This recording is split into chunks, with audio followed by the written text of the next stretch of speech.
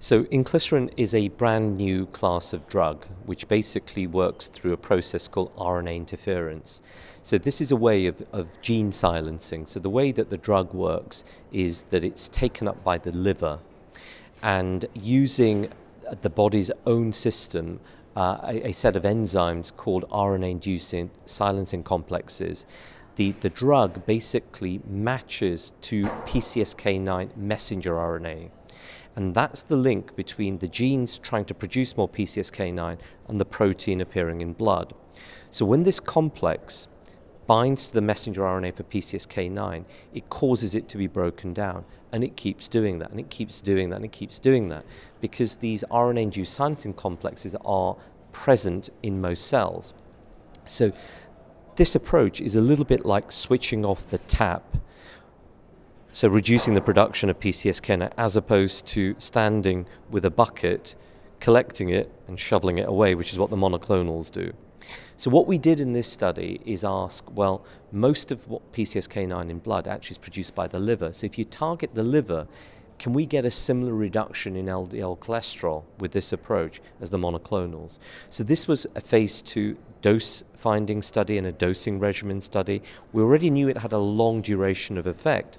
So we tested 3 doses that we just gave once, and we tested another starting regimen. These are both starting regimens where we gave a second dose, but at 3 months. And we kept following these people up. So what we found is that within 14 days, you'd pretty much knock down PCSK9 production by 70–80%. LDL levels started to come down, and they stayed down. So with the single injection, 300 and 500 milligrams were very actually similar in terms of potency all the way through to 9 months.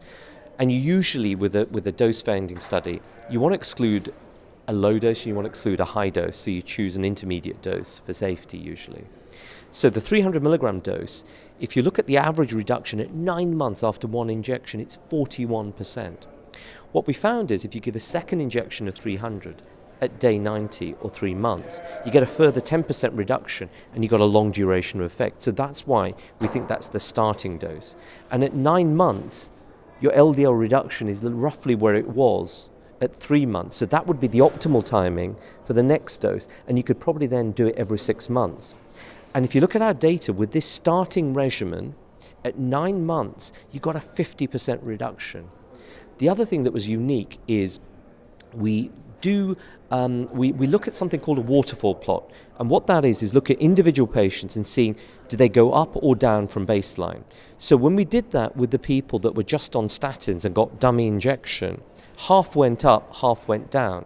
Now, the drugs don't stop working, so what is it? It's the compliance issue. Patients don't take tablets properly.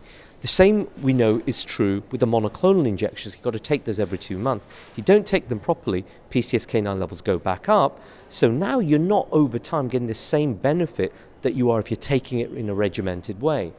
In contrast, what we saw was that every single person responded. There were no non-responders. The average reduction was 52.6% at 6 months. The maximum was over 80%. And that translates into really large absolute differences in LDL cholesterol, which you would expect over time translate into reductions in clinical events. So our plans now are, the other thing I should say is the drug was actually safe.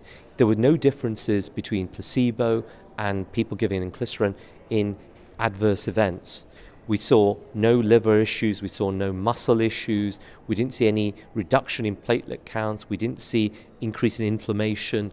These are all things that people are worried about with a drug that you inject. Does it stimulate an immune response? We didn't see anti-drug antibodies like the bococizumab monoclonal SPIRE data, for example, today.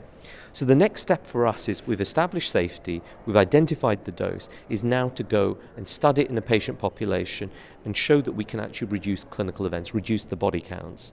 And we plan to do that. The trial's called Orion 4. We should be starting that later on this year, looking at people with established vascular disease or primary prevention patients with a high LDL cholesterol, where if you can maintain this 50% reduction over time, starting at a high level, you should see somewhere between 30 to 35% reduction in clinical events if you follow them up for long enough, and that's where we are.